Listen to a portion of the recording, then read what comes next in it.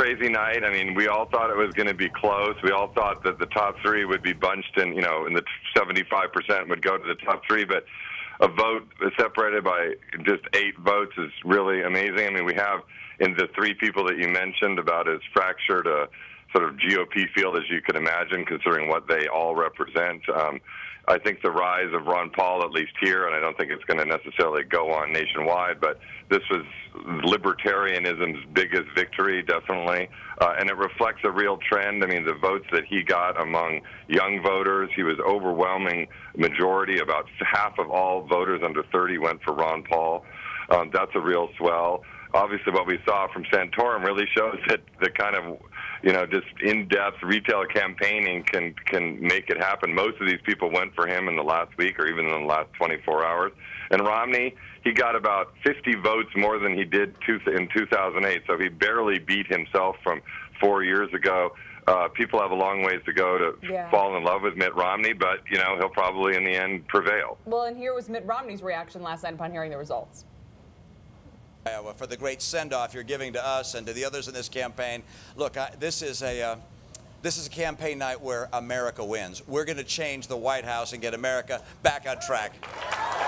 Yeah, a smile there, clearly pleased with himself. Neil, what was interesting, we're showing here the results where you can see with about 99% of precincts reporting Romney getting 30,015 votes to Santorum's 30,007. A remarkably close race. And Ron Paul, again, with about 26,000 there, not too far behind. Gingrich further down, Perry, Bachmann at the bottom. And those two are where questions center about the future of their campaigns. Let's hold off on that for 1 minute, though. I'm curious about the Mitt Romney, you know, sort of narrative arc here, because for a couple of weeks it was like, geez, Mitt Romney might actually do pretty well here, and he was coming from behind, and isn't that great? And then you wake up this morning and people go, well, he only got a few more votes than last time and didn't do so well with evangelicals, and, you know, does he really have as much momentum as we hope for what has effectively come the Republican Party's frontrunner candidate? You know, he did hear what he wanted to do, which was it was a defensive maneuver as much as anything. He really wanted to make sure that he boxed out the people that could threaten him down the road, which is to say Newt Gingrich and Rick Perry. He did that.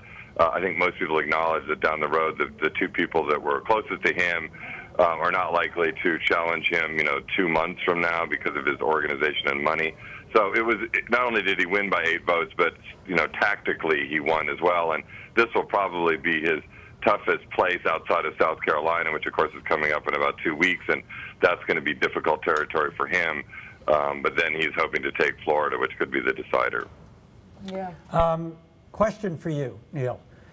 It's amazing. I mean, as I was looking at the results, how relatively accurate a lot of the pre-vote polling was here. I mean, if you would, I think it was looking at some of the estimates going in, and they basically thought, the pollsters did, that it was going to come down to plus or minus how it did. Well, granted, it had shifted so much in the weeks and months but I'm just talking about in the last few days. Yeah. Things basically played out the way that they did. Does this say anything about the relative usefulness of Iowa as a predictor, given the fact that the evangelicals voted for the evangelical candidate, the independents voted for Ron Paul, and the people who want to actually win the presidency voted for Mitt Romney? You know, Iowa has always been a lousy predictor. I think, you know, only in a few instances has the winner here, particularly on the GOP side, gone on to become both the nominee and the president. I think we may well have seen one of the few times that it's going to be the case. And this could also be one of actually the only time ever on the Republican side, if in the end Mitt Romney does go on next week to win in New Hampshire, that somebody won both races back to back. You know, I know, I agree with you on the polling. It's really amazing how similar the actual outcome was to what the polling said in the last few days. And they were doing entrance polling when people were going into the precincts, and those things were almost a perfect replica of, in the end, what ended up happening. So, which is weird, because there were so many people that weren't decided going into those polls. Right, and I'm curious to Neil at this point what this means for Rick Santorum's future. So he has a strong showing in Iowa, maybe doesn't carry as much momentum in states where the evangelical vote isn't quite as important, but he has left a mark. And do we expect him to resurface in someone else's sort of campaign or ticket going forward, or what do you think how does he handle his own career from here? Yeah, it's hard to say. He could do better than we think. He could have a surge in New Hampshire. I mean, he's down way in the polls at the moment, but he has spent the second most amount of time there. You know, he's really shown his stuff. I mean, last night, the speech, I mean, he came out and his, quasi-victory speech was really good speech. It was heads and shoulders above what Mitt Romney came out and said.